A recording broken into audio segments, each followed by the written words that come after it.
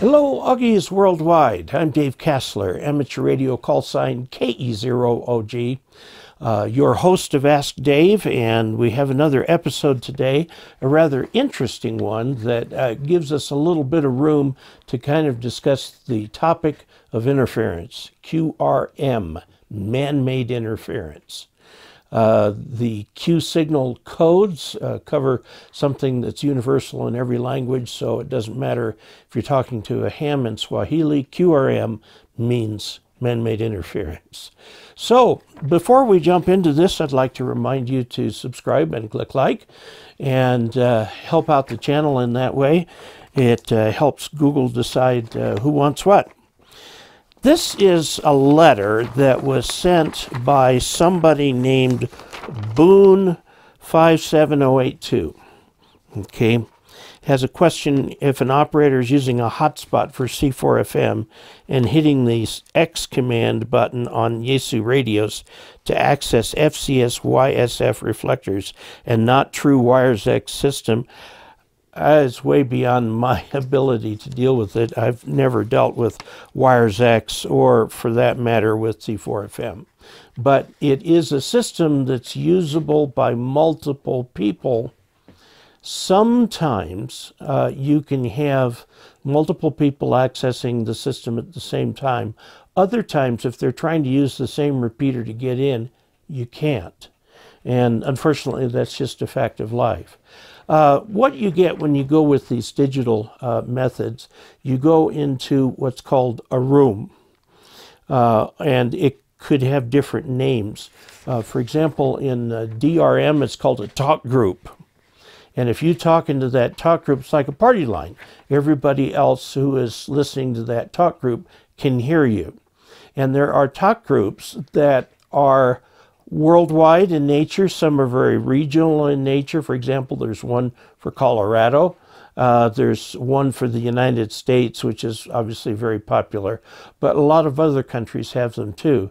If you want to practice your German, get on one of the German talk groups, and you'll find people there. And it's just like a party line. And that's the way it is with all of these systems. Now, WiresX is a Yaesu mode that uses FM instead of digital. Same concept. It's a party line. And the problem is, of course, that with the party line is that someone else may have gotten there first. And they may be doing some testing, which is what's going on here with that X command. Boone 57082 is frustrated with that. Now, this letter or email went to Zach Lau, W1VT, who is senior lab engineer for the league. Zach is my peer reviewer for the Ask Dave column. When I signed up with the league to do the Ask Dave column, I insisted that it be peer reviewed before it went out. I have in the past made some mistakes, and people have caught those, and you know, if my videos had been peer reviewed, I would not have made those mistakes. Well, at least I could get that for the column. I don't think there's much video peer review. So I try to be as accurate as I can in the videos, and if I make a mistake, I'll let you know. Now, this particular question of somebody accessing the party line in such a way that keeps you from accessing the party line is common. I mean, it happens all the time. My mother grew up in an area south of Modesto, California, back in the 1930s when people there had party lines. Party lines were still a thing when I was in the Air Force back in the 1980s, 1970s. And the way a party line works is you've got a whole bunch of people on the same telephone line, and the telephone company will give a special ring, like bring, bring, bring, to tell you that you should pick up on that. But if someone else was using the party line, you couldn't use it. What people would do in practice is anybody who picked up the phone could hear everything that went on the party line. So nobody had any privacy. And if you had an emergency, you could ask the people, please, could you contact the operator for the emergency? So it was the same kind of thing that is happening here in these digital talk groups. Whether they're talk groups or rooms or whatever the different digital technology talks about, it's the same concept. It's a party line. Now, the way it works is the party line exists on the internet, okay? It's a virtual thing. But if you are coming into your local WiresX repeater or your local DMR repeater, you can get one, or with DMR, two signals into the repeater that go to the talk group, and that's it. From your area, that's it. Now, if you use, and I've got one right here, this is a hotspot. It acts like a repeater, except it's just for you, and it's got a connection to the internet here. Okay, so you don't need to go directly into the internet from this thing. Okay, scratch that. You can go right into the talk room using the internet, so you don't have to worry about any of the limitations of your local repeater. Now, the thing is that, like party lines of old, if somebody else is using it, it can create a problem for somebody who would like to use it. You know, if somebody says, at 8 o'clock I'll meet you in talk group so-and-so, and the talk group is busy at the time, you should have a backup talk group to use or whatever. Now, this brings up the whole idea of the fact that there are so many hams and only so much resource that we can use. Now, I was mentioning about how the different talk groups allowed you to multiple people to come in, maybe only 2 per repeater, but you can get quite a few around the world, and it can get a little bit hectic. But I want to talk a little bit more about interference in general. Zach Lau in his response cited something called Shannon's Law. Shannon's Law says that for a given amount of bandwidth and a given amount of noise, you can get a given amount of information through the channel capacity in bits per second. And he proved that and showed how it was done. It turns out that the technology that developed from Shannon's Law is what undergirds the internet today and allows competing signals, clashing signals, and so on to sort themselves out to a point, okay, not always perfectly. Now, I want to show an example of the kind of interference that you can get on, say, single sideband. Basically, you've got a signal here. This is the spectrum, so this is frequency up here. And say this is 7000, and this is 7300, okay. And you might be talking here, and there is a signal here, and this is what you want to hear. Now, when the bands get crowded, and they get especially crowded during contests, you know, normally people talk at a multiple of 2.5. So it might be 705, 1, 705, 2, 705, 2.5. And they'll often go 7, you know, they'll be 5 kilohertz apart, or 2.5 kilohertz apart. 2.5 kilohertz apart is plenty for use with single sideband. Okay. Now, what happens is, and I'm going to blow this up so you can see it a lot more closely. We've got our signal. Okay, this is 3 kilohertz from there to there. Okay. If somebody else puts their signal right here, you've got a problem right here because you're getting two signals. This is the very high pitch of the person. By the way, this is upper sideband. This is the very high pitch of what you're hearing from your person, and then also pitched at a high pitch is actually the low frequencies of the interfering signal. One way that you can handle this and make things right is to adjust the bandwidth, and all modern receivers have bandwidth controls. You can adjust the bandwidth this way so that your signal cuts off here and it cuts off that completely. Okay, now if they're too far down into your area, there is not much you can do it, but you can cut almost half of the signal off and still be able to understand it. Now, what's actually a little bit more of a problem is if somebody is over here and they're like this. Their high frequencies, because that person's tuned there and you're tuned here, their high frequencies interrupt the low frequencies of what you're getting and add to them, and you get a type of a thing going on here. Again, you can move the bandwidth this way. Now, that's one thing you can do. Now, speech, modern speech, has a lot of interesting characteristics. And you can also use your noise reduction control and dial in enough. It will slightly mess with the signal you're trying to receive, but it will mess even more with the signal that is not where it's supposed to be. Okay, because these algorithms are designed around human speech.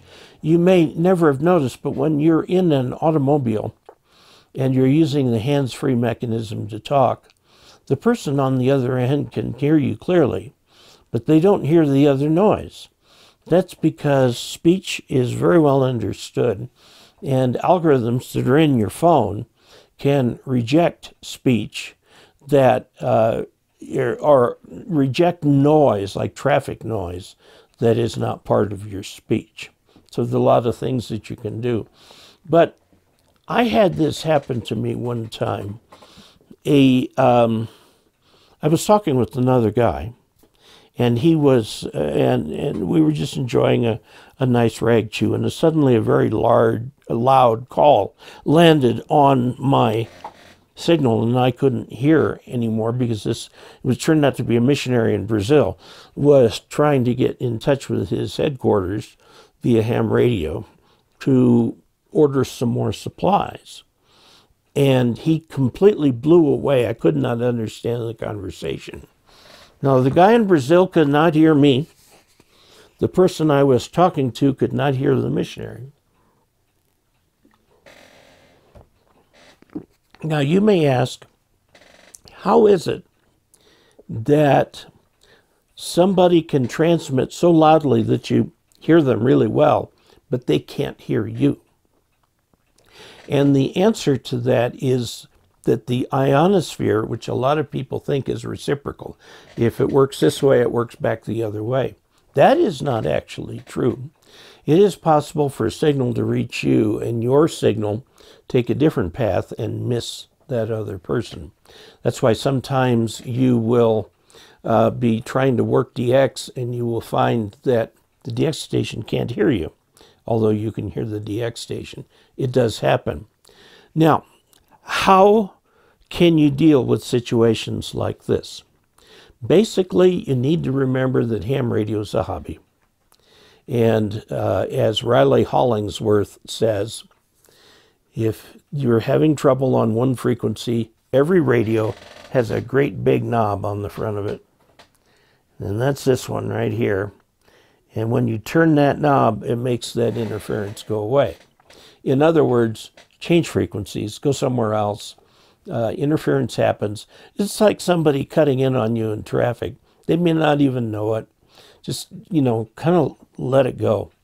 I was recently in Utah, where people on the freeway there are notorious for not being flexible enough to allow you in to make an essential turn. And so people get rather rude on the freeway. I grew up in California, which is more crowded than Utah, but I've noticed there ever since I've been a kid that people are a little flexible. If another car sees that you have to get into that lane, they'll let you. They'll let you get in. It all happens very smoothly, very smoothly. So you can take the Utah approach of insisting on your rights, or you can take the California approach of live and let live. And I would suggest the live and let live, not because I'm from California, though I am, but I find that a lot friendlier way to approach life. So if you are dealing with interference that's man-made, most of the time it is not deliberate. Most of the time. I mean, 99% of the time, it's not deliberate. Now, what do you do with the 1% of the time when it is deliberate? It does happen. But what happens with these bad guys? One, don't engage them. That's what they're looking for. They want to make people mad, and they're delighted when they do. Two, these people tend to occupy a single frequency. They tend not to follow people around the bands. So they might be on a notorious one is 14313, which has been kind of mostly cleared up by now by the FCC. It also happens with repeaters, unfortunately, and certain nets that get their share of interference. So again, the best way to avoid dealing with a bully is don't engage them. Just move to another frequency. And, let the professionals deal with the bully. It's no longer the official observers, it's interference monitors or something like that. But you can file a report with them if it's particularly egregious. Some of these people who've been making repeaters uninhabitable for years are just very difficult people to deal with. Let the professionals deal with them. You go off somewhere else and have a good time. This comes back to that word perseverance that I talk about a lot. Persevere by going to another channel and enjoying your hobby with other people who enjoy the hobby too. So there's my little lecture on interference that all started out with this question to wherever she went. Boone 57082. So thank you very much for your question. We've talked a little bit about interference on VHF in the digital modes and on Wires X, which is an analog mode that is used by Yaesu. And issues with single sideband, and then the tiny 1% that wants to make trouble for other people. The idea is to remember to be flexible. This is a hobby. Do what you need to do by just simply going to another frequency. I mean, these things happen. In any walk of life, we've got about 800,000 hams in the United States. I would say maybe 100,000 of those are active. The circulation of QST is about 130,000. And so those would be your active generals and extras. And then there are a lot of techs who are active. Please join the ARRL because the ARRL provides the forum for dealing with deliberate interference. And oh gosh, there's even more to talk about, like foreign broadcast stations and stuff like that. But you get the idea. Roll with it, be flexible. Do what you're going to do another time, or change the frequency, or whatever it may be. But whatever it is, don't let it get to you. Because most man-made interference is inadvertent. Most, by that I mean 95%, is inadvertent. Of the 5% that is advertent, what's the opposite of inadvertent? Purposeful. Just deal with the, and go to another band. Don't give up. Persevere. So there you have it. I would like to pay special recognition to patron Jason Rice, NI7L. Jason has been a patron for a while, a short while. He's a fairly new patron. And if you too would like to become a patron of this channel, go to patreon.com/KE0OG. Patreon.com/KE0OG and see what works for you. And until we next meet, 73.